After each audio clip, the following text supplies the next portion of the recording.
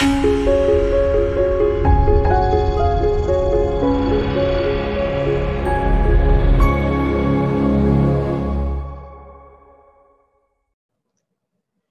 and welcome everyone. My name is Sally Pinto and I'm from the Yonkers Newark Neighborhood Naturally Occurring Retirement Community.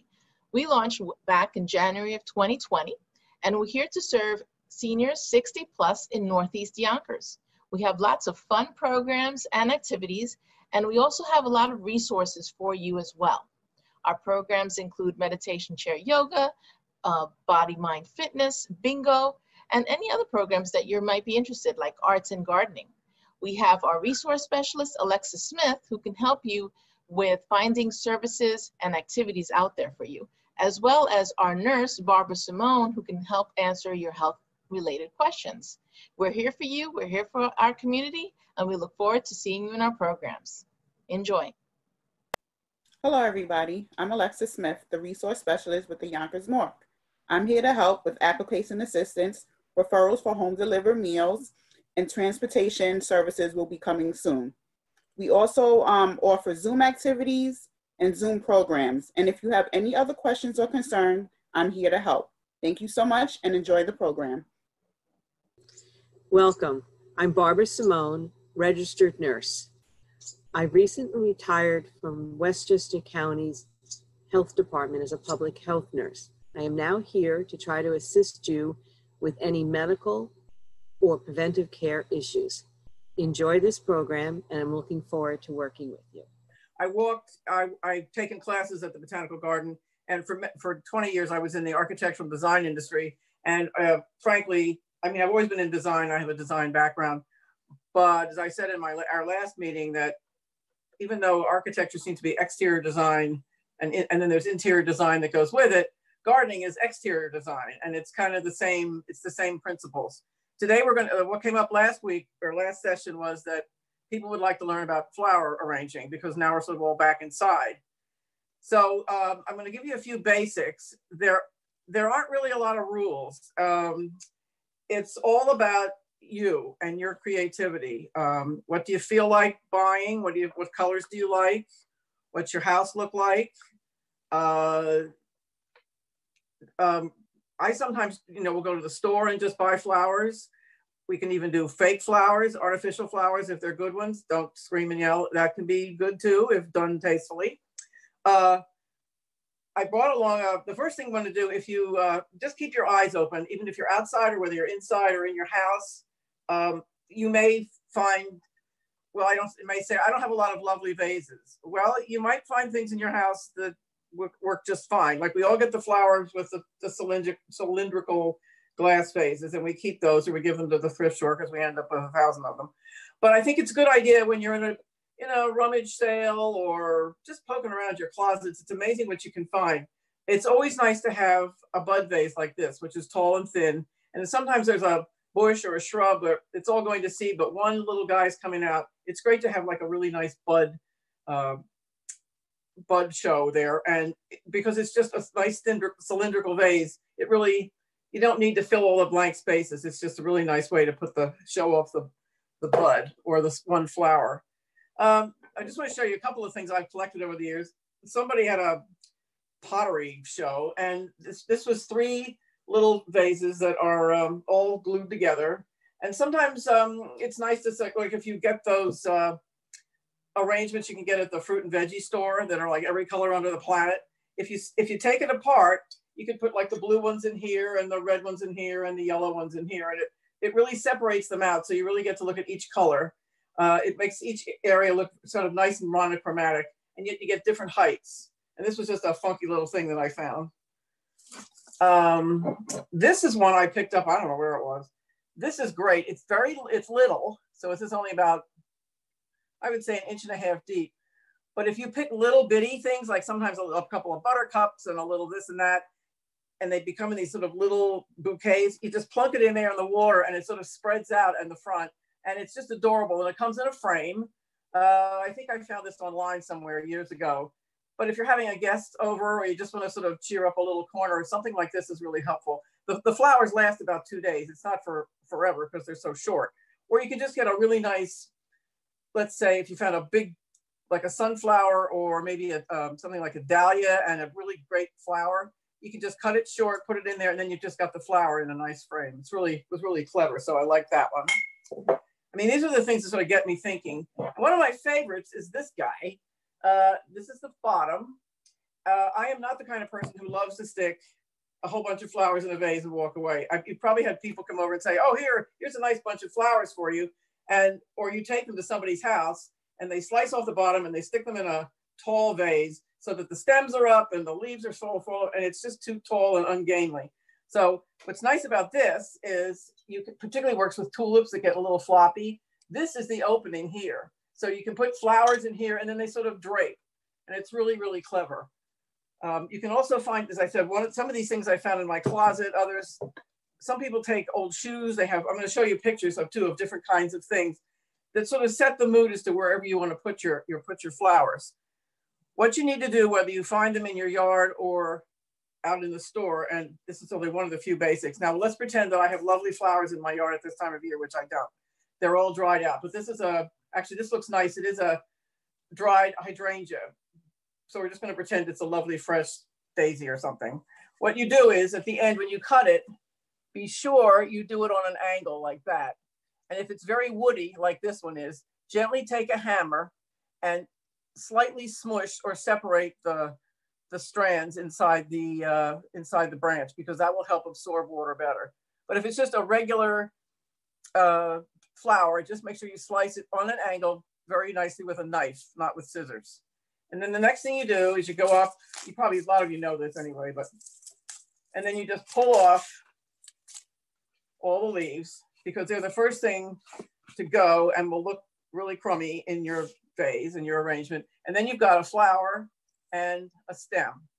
And what I like to do is measure, let's do this guy. It's hard to do a demonstration on Zoom, but let's say, like this is way too large. So if you cut this down and it would come out more like this. I'm a big believer in cutting down the plant close to the flower head. And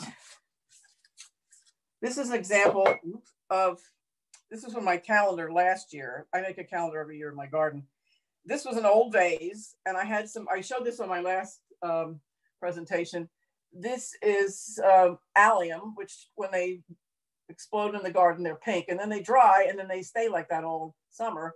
And this is one year where I spray painted them gold and just stuck them in a old vase I had, and you don't need water or anything, and they just sit there all winter. And it was really nice over the holidays because it looked particularly, like fireworks or Christmassy or holiday or explosions or things like that. It was really, really, really quite clever. So we're going to look at some slides, and that will help you visualize what I'm trying to talk about. There's nothing worse than somebody saying, well, there aren't really any rules, you have to make up yourself. Well, you know yourself better than anybody, and you just have to sort of have an eye. Could we have the first slide, please? Before we have the first slide, Catherine, yeah. One of the questions was, what is the name of that the donut vase, the one you just showed? What was the name of that? I don't know. It just was online. Glass vase. Glass vase that looks like a donut. Okay. Good, good. You can go online, and if you just say like glass vases, online solves a million problems. Matter of fact, I'm going to show you slides today that come from a book I love, but some of them from a magazine online. Nowadays, you can Google anything. So for instance, if you're interested in table arrangements for Thanksgiving, just Google in Thanksgiving table decor and boom, up come a million photos. And the great thing about all of this is you don't have to spend a lot of money. It's how you present it to the outside world or even just to yourself. Okay. Obviously the woman had a great big compote, but not the woman, just could be a man as well, or the flower designer, I should say. Obviously had a great big terrine for, what do you call that stuff? I'm sorry, I'm losing my mind here. When you fill it with fruit and everything. Well, anyway, a big dessert thing. What's it called? Anybody else here help me out? It's not, well, whatever. She had a great big bowl. Sorry about that. And instead of just sort of jamming everything in, she only used, this is obviously for a wedding or something that's matching the tablecloth. She uses, or I'm going to say she, maybe it's a man, a are pink and white, but they're sort of, they're in there tightly, but they're loose. And then to cut them longer, she has some of them spilling over the side with what look like, not sure what that plant is yet. I can't quite see them, but you know, it's formal, it's lovely, but it's also very relaxed. And I think it's just it shows you how you can get really fancy without making it look really stiff. I'm not into stiff things. I like structure and organization, but then I like a little freedom and casualness attached. Next, please. This is wonderful. I love this one. This is an example of taking just white things that you have. Maybe you just like to have, I tend to do a lot of monochromatics, and I think sometimes a lot of other people do too. So clearly there's some Asiatic lilies here and some daisies. And you can also put interesting stones at the bottom. She's obviously got 2 glass containers that are the same shape, but 2 different sizes. And this just makes a beautiful arrangement. The way she's got the fern leaf up and over the daisies really sort of frames the daisies. They're not just sort of sitting there as a little sister. I just thought this was a really beautiful arrangement, particularly since the background is also white and with lovely sort of soft greens. Next. I also think this is very clever. You don't have to go up when you have a vase. You can go out. I have one like this. It's again, it's glass. It is fun sometimes to be able to see the design that happens with the stems when they go into the water. I know sometimes when you get a flower arrangement from a florist, they take a great big palm leaf or something and they wrap it around the inside, which is also quite stunning. This person obviously took a little clump of lovely things in the middle and then sprayed the longer ones out to the side. And you get a nice horizontal look to it. And the basic of starting a vase, a flower arrangement, is you take the stiff ones first. So if you, for instance, obviously she started with it's a little hard for me to see what's on the right there. The purple on the right and what looks like little orchids on the left.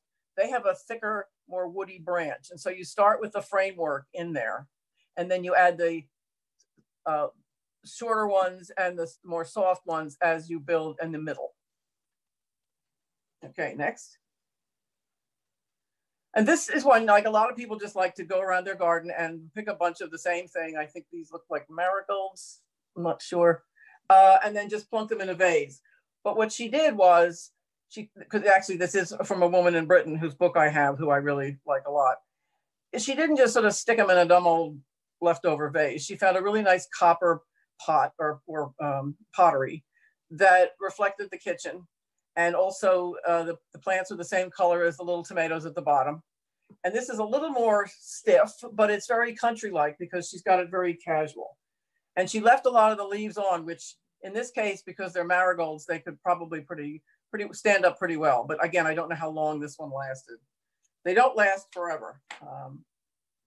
But I thought this was clever how she combined the fruit with the flowers. Next. And it's important to have a flower arrangement that sort of matches your decor or what your house looks like or what mood you're in. This is obviously someone who really treasures old things and family heirlooms. And so she got a rustic pitcher and put in some very loosely arranged, but beautifully sort of faded colors that sort of go with all the old things. And sometimes doing this very casual arrangements take a lot more work than a formal one, because you'll sit down on the couch and look back and think, that guy doesn't quite fit. So he's got to hang out a little more, or this guy's got to stand up a little more. It is harder to, like if you're trying to drape drapery. I remember when I was in the design world, we had to drape these long drapes on the floor, but we had to make it look like they just fell there. And it took us a half an hour to get that done. So sometimes doing the more casual stuff takes longer, but I really love the finished result. I think it's really stunning. Next. This was clever. This one is, she just sort of cut really close to the top. She took a basket and filled it. Obviously you have to put something in there like a bowl. She's obviously got a very wide bowl in this basket, and filled it with water. And then it's a very low arrangement. She just stuck the stems, which are probably maybe 2 to 3 inches long at the most, and just crowded them all in there. and it's very low and it's very yellow and it's just very simple, but really beautifully presented. I think low things can be really clever and attractive. Number 8. This is one of the few examples where long stems sticking up, I think, works well because the stems are very stiff. These are poppies. These actually may not even be real, I'm not sure. But when you get something that has graceful stems that are stiff, that is a good way to have them stick up because they kind of draw your eye up. And then to cement it all, she's put a ribbon around the top of the vase that's the same color as the poppies. And again, she's got a yellow tablecloth. It all kind of just brightens a corner, but yet fits in. Next. And this is an example where sometimes it is fun to have just every color under the planet at once.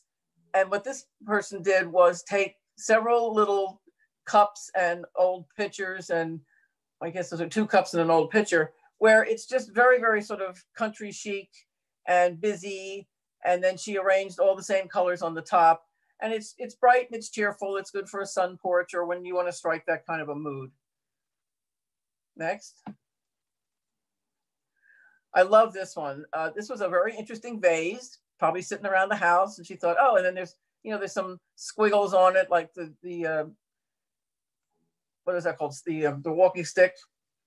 Again, I'm sorry, I'm having senior moments here. The Henry Lauder's walking stick, which are those squiggly branchy things. And you can sometimes use branches without anything on them if they're an interesting shape. And the daffodils with the squiggly match exactly what's going on in the vase. Of course, the light, helps too. That makes a nice shadow on the wall. But this also points out it doesn't have to be symmetrical all the time. Matter of fact, I like things that are a little asymmetrical. I think this is very clever. It looks very alive. And it gave the old picture some use. It's great for an old picture if it's got a crack in it. You'll never be able to put it on the table again, except to maybe put some flowers in it, just tape up the old crack on the inside. Next. I thought this was clever. Every once in a while, you have an event or something where you need to sort of just a little extra crafty and a little extra clever and formal. I am not a crafty person, but I thought this was clever. And the little directions were on the side. You just cut some tissue paper. It doesn't have to be these colors. Cut them in 2 sheets with little triangles at the end, and then you alternate them and wrap them around your flower, stick the bouquet in there, and in you go. And with a nice tall, it's a great thing to do with these vases you get from those flower arrangements you are gifted. Put some nice clear stones at the bottom or pebbles, and there you go. Next. This is a nice arrangement. Obviously took some time, but it looks like she just threw them in the basket. Inside the basket, obviously, is some kind of porcelain or pottery or glass or even plastic. Sometimes old plastic containers work well with these. And she obviously went into a field and picked up saw a lovely set of things that looked just beautiful. And so she picked up all of them, and they belonged in the field together, and now they're together in the vase. And she's got them sort of haphazardly in there, but it all works, and it just is very relaxing, and it's a really nice thing to have on a day when you're just feeling really not so formal and stiff. I just think this is really fun. And it doesn't look messy, even though but that's another thing about design. You have to know when to stop. I think one of my criticisms of the HGTV network, one is there's not enough G, it's all H. But when the designers get in there, they sort of tend more of a decoratory point of view, and a lot of them just don't know when to stop. And I think that the key thing, particularly with flower arranging, is know when to stop. And she's allowed, for instance, on this one, a couple of the leaves and things to sort of fall down, and then she just left them there on the table. Next. Sometimes you just want to keep it really simple. She's obviously got 3 little vases, puts them together. She's got 2 hosta leaves there. She's got a Gerbera daisy and the leaf of something in the front. I'm not sure what it is. And that's just very simple. It's very Asian looking. It's very quiet. It's very nice in a bathroom, or if you have a guest bathroom. And I just thought it was, it called keeping it simple, knowing when to stop. She just put those 4 items together, and there it is. Really relaxing and calming. And that, again, would be a nice thing for someone who's really into wellness, because This is a really calming and soothing image. Next. And sometimes you don't need to get fabulous flowers. You just go out in your yard and pick up some ornamental grasses. I have a bunch of them in the front on a dry hill because I don't feel like dealing with the dry hill. And frequently this time of year, I'll go out and pick a couple of grasses, stick them in a nice simple vase. It's sort of the same color, so we have a nice monochromatic look again. And there you have it. It's really lovely and it didn't cost a cent. Next. This, again, relaxing, not too many flowers, but a really nice collection of old pots, an old pot, and then 3 different pitchers. And it's just, it makes a nice combination, I think. The earthy colors, 1 or 2 big flowers, a lot of little ephemeral leaves around it, and it just looks casual, but formal but casual and really inviting and breathable. It makes me feel like I could breathe. Next. Water is another good thing to do. Sometimes your plants don't look so great, but a couple of nice blooms. So what you can do is get a couple of saucers or interesting plates that you might have that sometimes you might use for nuts or something at a party. But if you fill them with water and put them out like this and take a couple of the, you think beautiful, which these are, beautiful flowers, the blooms, and maybe a few leaves, and just casually put them in water, it's really stunning. Again, very Asian in its look. Next. This is the other extreme, but sometimes, if you have a sunroom with, and there are people who love to get into all these different textures and things. If you look to the right and then in the middle and the left, the yellow vase, and then there's 2 potteries. It's very, very country and cute, but it works. It's all sort of fits together and it matches the fruit and the pillows. And it's not matchy-matchy. It's just all sort of makes the same warm, cozy statement. And there's a room in your house perhaps that might take that. Next. And this is another room with a whole different feel. Again, nice, quiet area, soft, light colors, and very casually arranged, mostly foliage with some old pots. Next.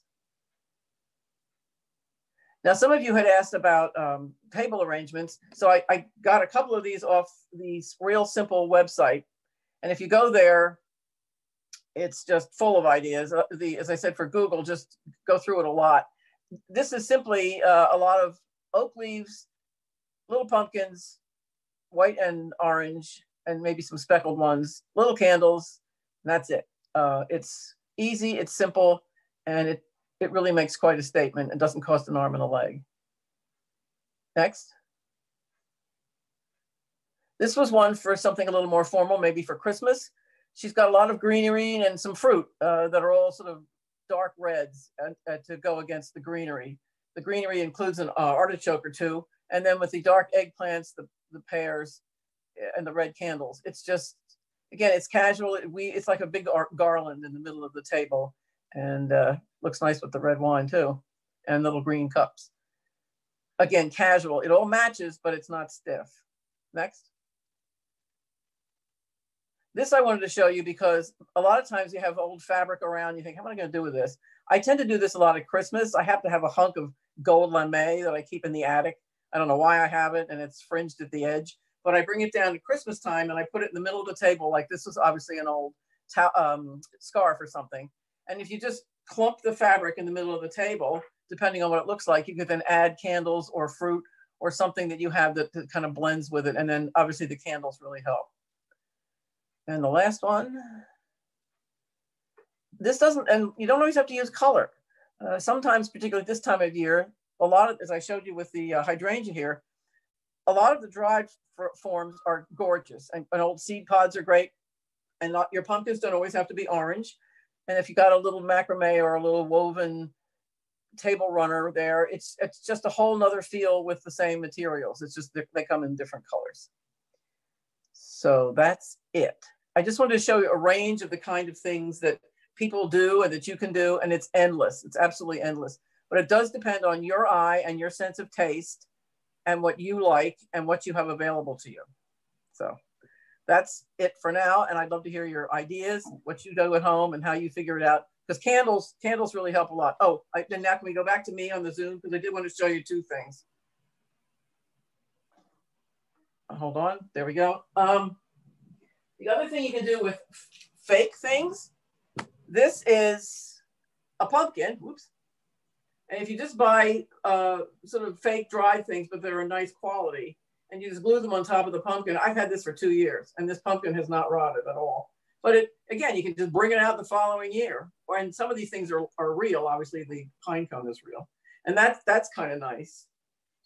And then this is something I found in a gift store in Bronxville that doesn't exist anymore, which is too bad.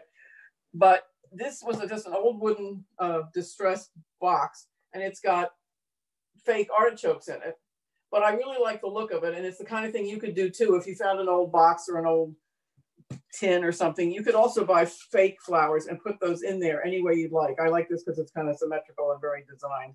But and if you don't have any flowers, it's kind of fun to whisk that out. So I'm not against fake flowers. I'm against plastic flowers, and I just think there's so many clever ways you can do it if you just pick the right things that look really, really of good quality. Sometimes people don't even know. And then you cut them up and you use them again another year. So it's all about your head and your imagination and what strikes you. Like go into a store and just keep your eyes and ears open. Eyes particularly. Well, sometimes you just have to go outside and pick up a lot of oak leaves that are on the ground. I mean, the leaves right now are pretty color. Bag of nuts from the grocery store. The pine cones. Even some pine needles may have fallen down, and then maybe an orange pumpkin, something to go in with it, because it's very fally. So you kind of want to use the natural things that are outside. Pardon me, I'm allergic to everything this season of the year, so I'm going to blow my nose again a lot. So go ahead. I do have one question. I landed up. Are you into herbs at all? Herbs, okay. I kind of redid part of my kitchen, and in the window, I've got like 3 different lengths of rope, and then there's a little pail for each one of them. I've got 3, and the problem is I've never had herbs that I grew inside, and I don't think I'm doing something right. I mean, it's hard. Is it hard? It's very hard because they like a lot of sun. They don't like a lot of water.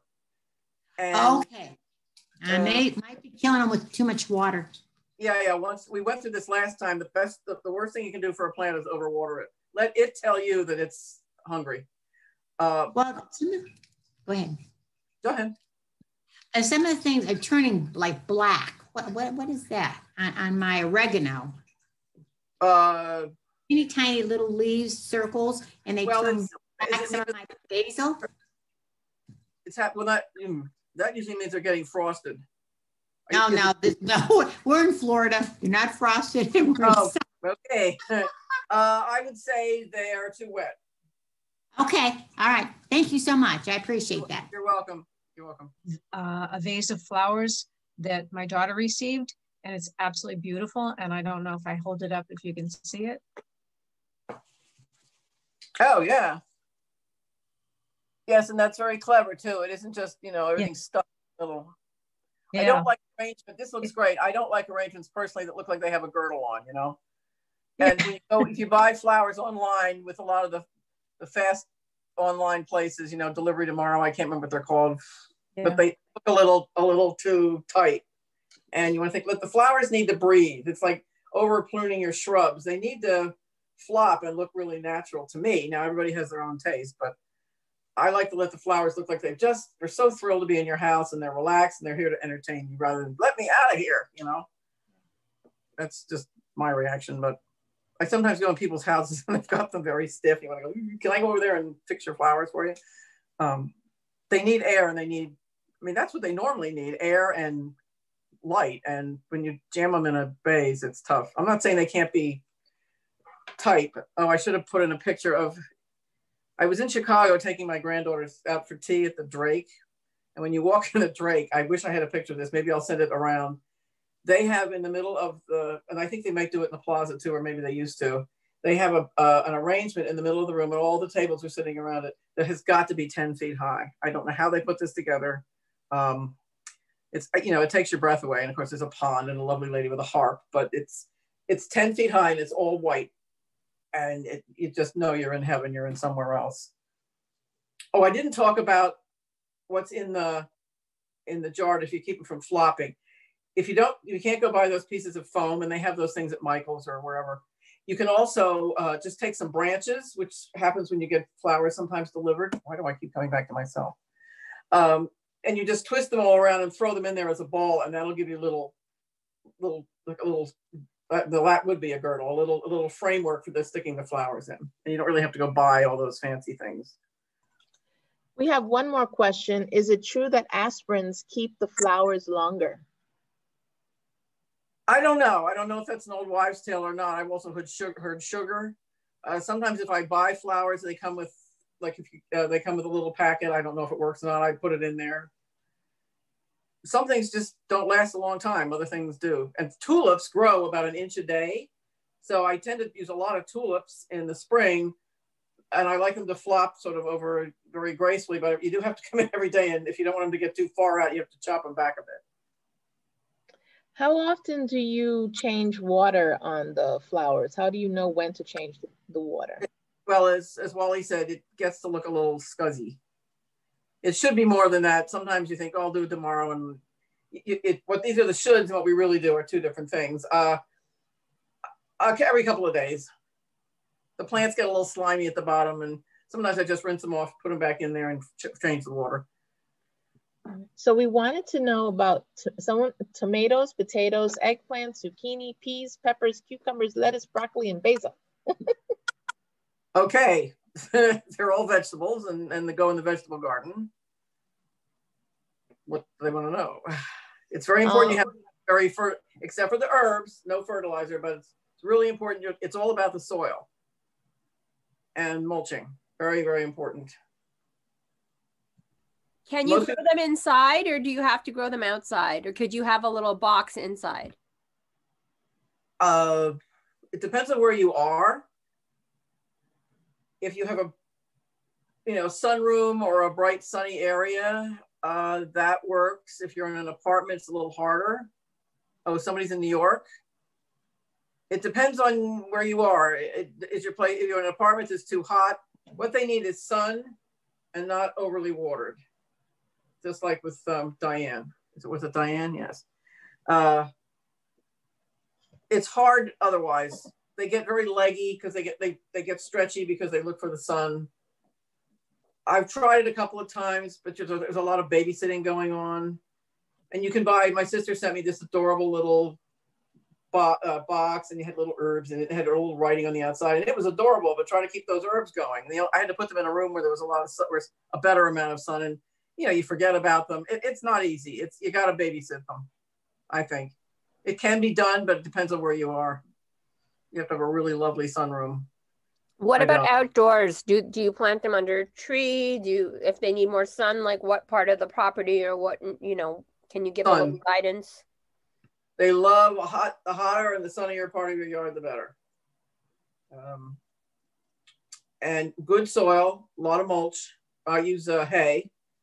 Do not use dyed mulch at all under any circumstances. I use hay, straw, whatever I can find for free. Like, this is a good time of year to go around after Thanksgiving and steal. People put their bales of hay out that they put for decoration on their property. They'll put them out for the garbage men, pick them up and take them home.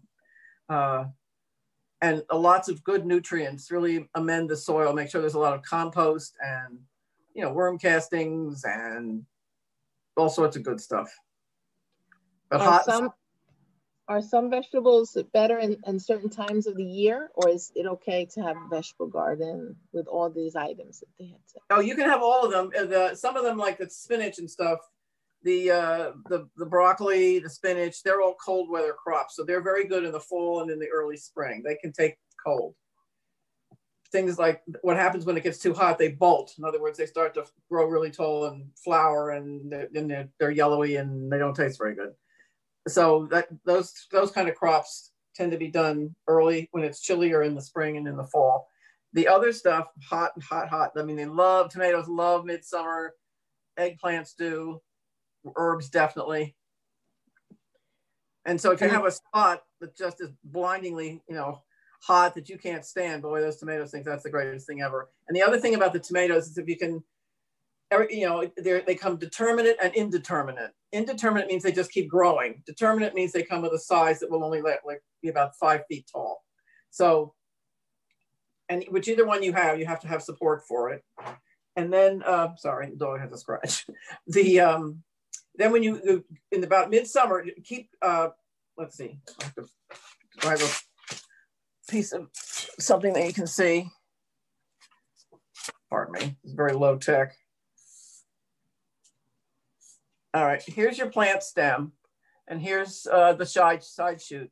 And sometimes in the middle of the main stem and the side branch, you get these little suckers. What you have to do every couple of days is just go around and pinch off the suckers, because otherwise you're going to get a lot of leaves and not that many tomatoes. And then in the middle of the summer, it's good to go around and cut back several leaves so that the light gets into the buds and the little fruit that's growing, rather than if it's too shady in there, that's going to be a problem. It doesn't make your tomatoes look all that more attractive, but they're not necessarily a pretty plant anyway. They're just fabulous to the fruit they produce. So either get rid of the suckers as well, and then also cut back some of the leaves around so there's a lot more air that gets back in. So another question on how do you keep them during the winter? Not easy. As I said, it depends on where you live. If you have a lovely sunny sunroom with, for instance, with a slate floor, that's perfect. But other than that, it ain't easy. You can try. I mean, always give it a shot, but just don't overwater. Because remember, it's hotter in there and the sun is, the light is lower.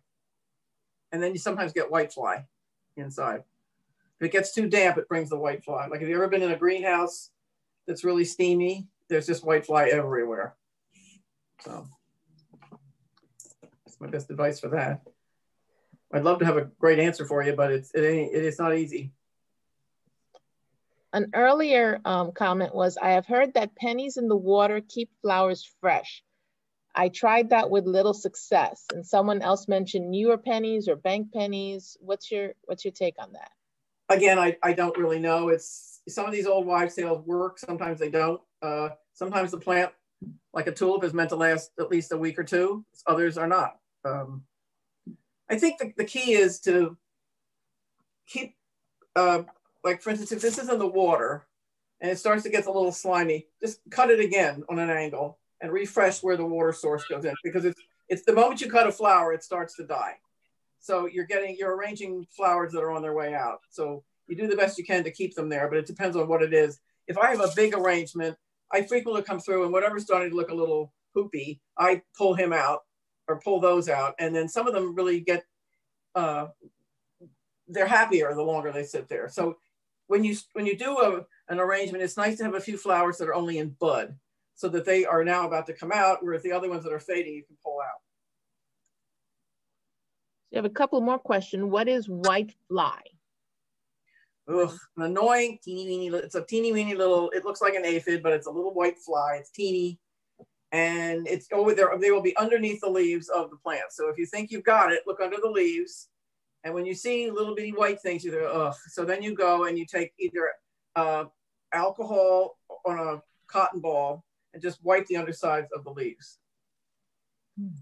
If you've got a really bad infestation, I would just say throw the plant out. But try to catch it early. The other thing you can get is a thing called scale, which look like little scabs on the plant. And if you slide your finger under it, it'll slip off. That's, again, if it's, you can take one or two of them and just get rid of them, that's fine. But if they get really infested, it's not worth it, because it'll jump to other plants. It'll make you crazy. It's not worth it. I said a good gardener will know when to throw something out. Someone asked about flowers and bushes to attract birds in the fall and winter, and also for deer to help them get through the winter. Oh, they're encouraging deer? That's interesting. That's the first question. Right. I don't have deer, thank God.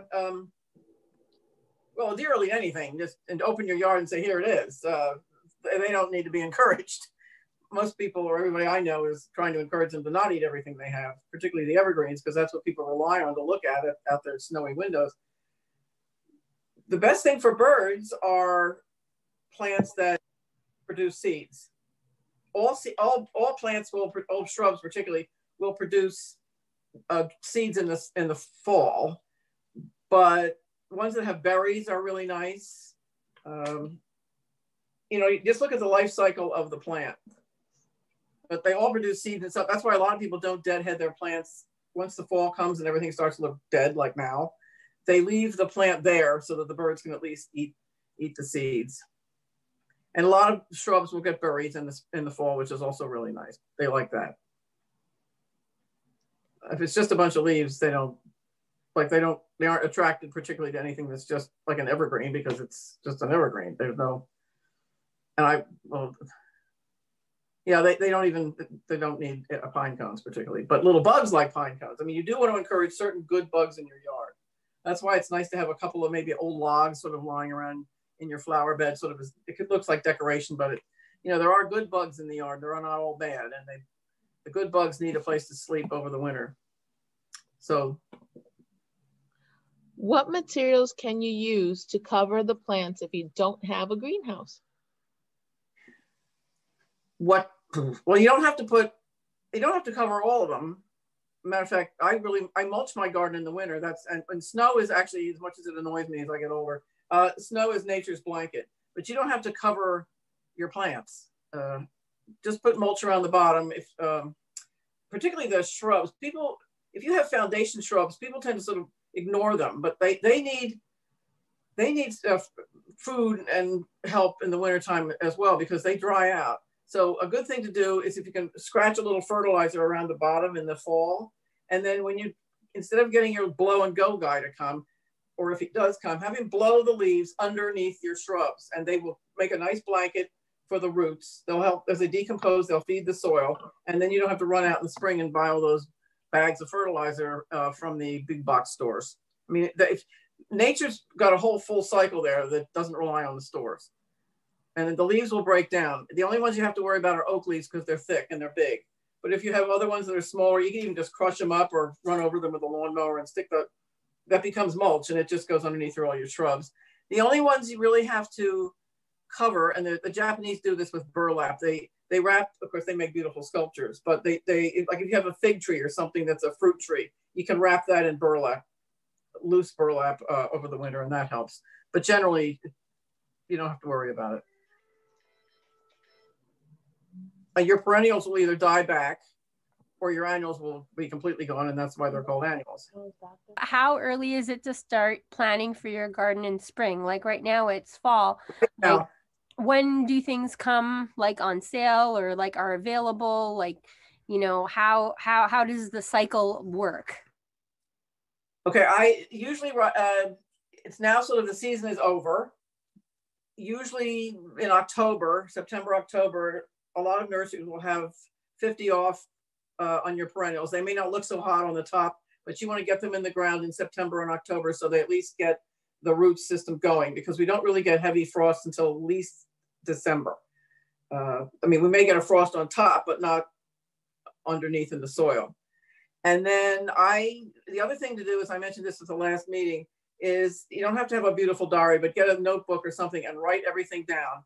What goes where, the shrubs, obviously, if they're there all winter, you remember where they are. But if you have a bunch of perennials that disappear, which means that they're herbaceous, you write them all down where they are, because sometimes they start coming up, or when you've planted bulbs and things, they start coming up in the spring and you go, oh, what is that? I don't remember, which can easily happen, because it's amazing how many months go by and then you think, boop, gone out of my head.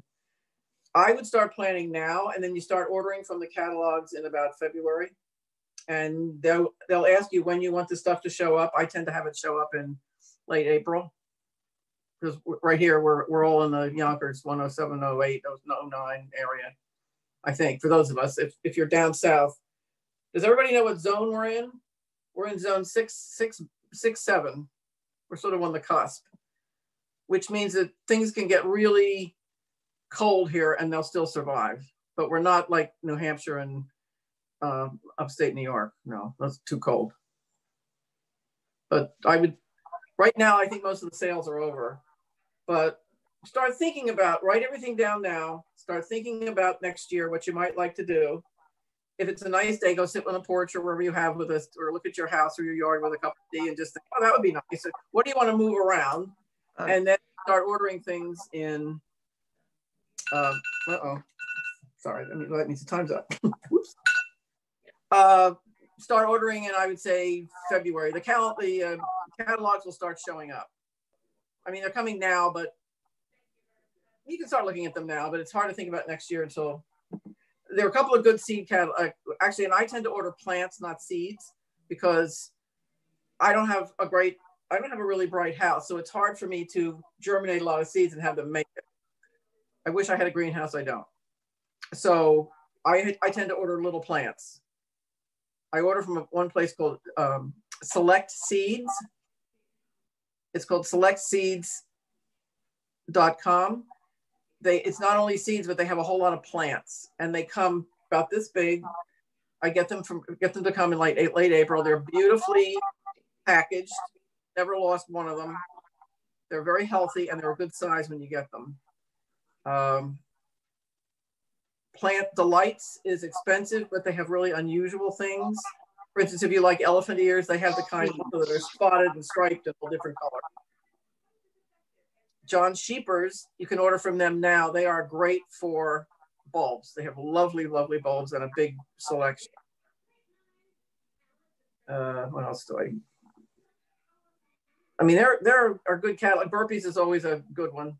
But again, try to order plants and not seeds. Seeds only work on certain things like sunflowers, but then you have to cover them over because guess who comes along to munch on them and chew on them and eat them up, and then you get all disappointed. So you just have to cover them. A white flower farm is good. Yeah, somebody just sent that in. They tend to have a bit of an attitude, but that's okay. You're just ordering online. You don't have to deal with anybody. I have a question about a plant. Mm-hmm. I have 2 wax plants. I forgot the name. Something like Hoya. What I like is they have little flowers that are made up of little stars. And what happened, one of them is fine. The other one has white on the leaves, white spots. Yeah, take some and wipe that off. That could be a white fly, or there's another little buggy guy who's more cottony and fuzzy. I don't remember his name right now because that's an indoor plant problem. Yeah, and don't water it. Underwater it.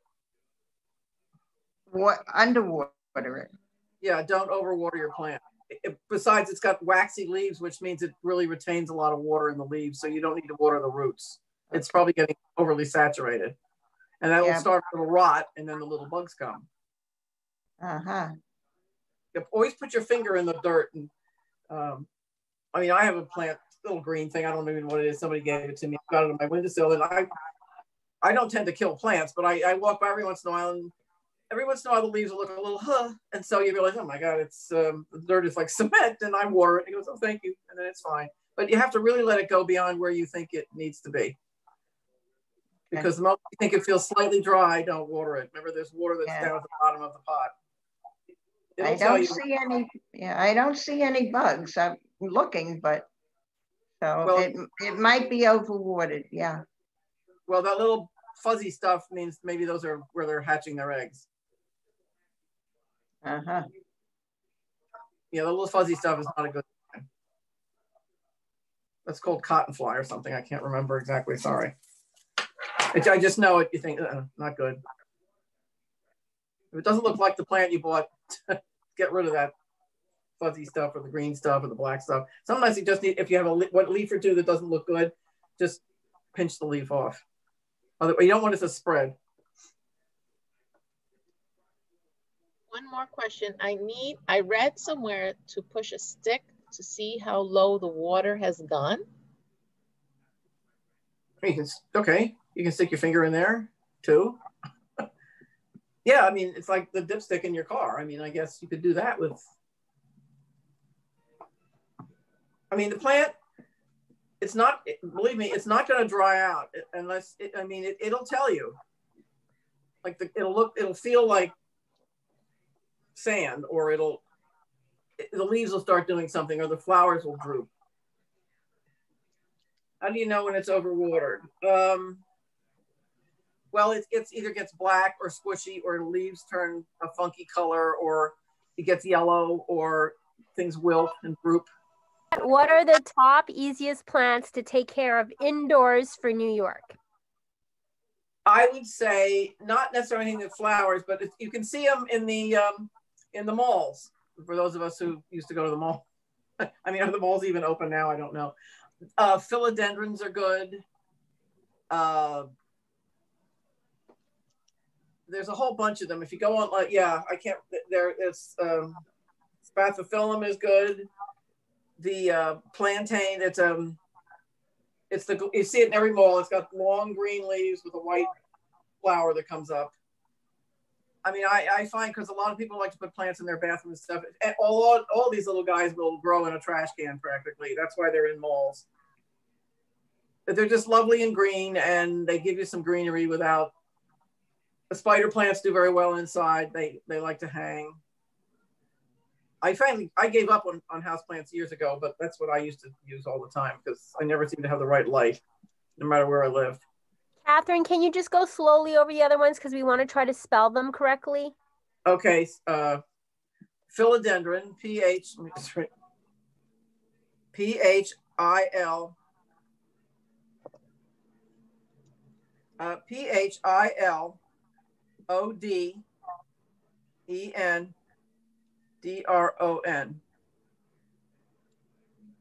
Great. And then the other couple of ones that you mentioned? Spathiphyllum. I think it's SPATH, spath. And then it's aphyllum, AFILUM, or IFILUM, spathiphyllum.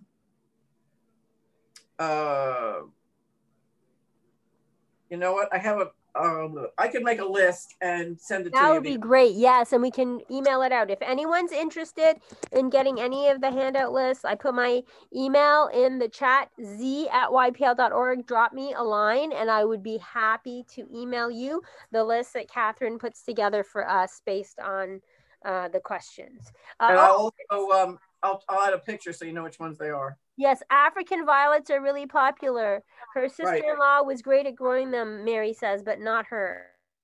Again, they tend to get overwatered because they have thick African violet. All the begonias and African violets, their leaves tend to be a little thicker, so they absorb. The water is all being held in there, so they don't need the roots. Don't need it all the time. Yeah.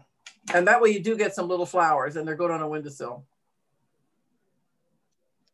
But like all plants, you do have to be able to babysit them. I mean, as you walk through the room, just glance over and take a look and see how they're doing. You don't have to. Catherine, sorry. Catherine, do you recommend plant lights or spraying the water? You can, yeah, if you want to get into the whole plant light thing, sure. I've never done that, but yeah, that's fine. Spritzing, it depends again where you live, but if you're in an apartment house, they tend to get very dry because the heat is not controlled by you necessarily. It's nice to bring in, that's another thing you can do, is you can buy a small humidifier and let that run. You can spritz plants, but then if you have a humidifier and you're also spritzing, you don't need to worry about those roots all the time. Remember, the roots are where they drink the water, but they don't want to get clogged up. So you could also get a little, I don't know what you call it. It's like a barometer for humidity. You can get a little one, it sticks on your wall. It'll tell you what your humidity is in your room, where your plants are. And if you bunch them together, they also, make some moisture. So it makes a little greenhouse for them if they're all together. You can also put out trays of pebbles with water on them. It's sometimes better to do that rather than water the soil itself. Put water in the tray of pebbles, and that keeps it moist, but separate from the roots. And then that way the roots can also suck up some of the water when needed, but you're not splashing it in from the top. I say when in doubt, don't water. And sometimes, you know, you think, oh, I'm really taking care of this. I really love it. And you want to fuss with your plants, and sometimes they like to be left alone.